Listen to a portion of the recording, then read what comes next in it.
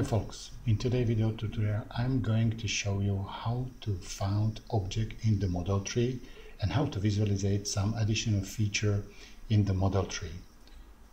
Over here is the example. I have found this example on the grapcat.com, so thank you very much the guys who created it.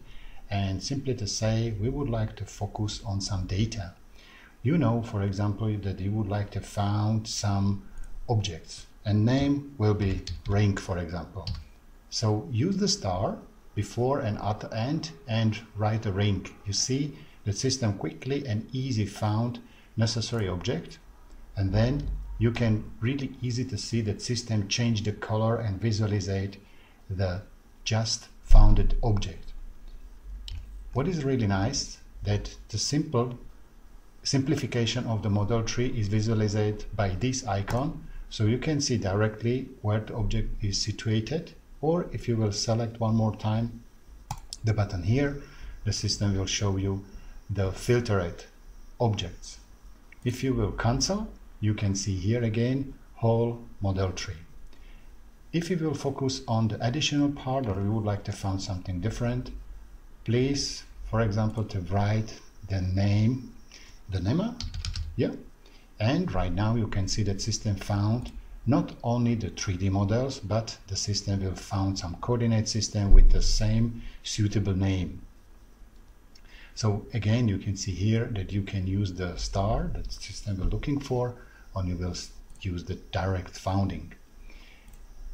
How we would like to minimize the visualization that I don't want to see the features, for example. If you will select this drop-down menu, over here is the tree filter, and you can choose, for example, what you would like to see in the model tree.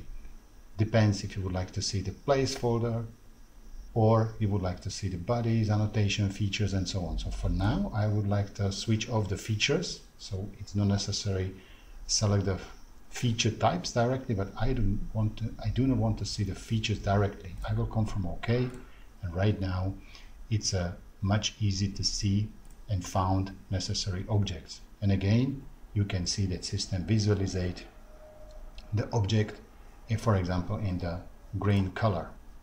If you will cancel the filter, you can use this drop-down menu, and you can see that what you have looking for in the past, or for example, you can select based on the fixed placement, on filed items, package components, and so on.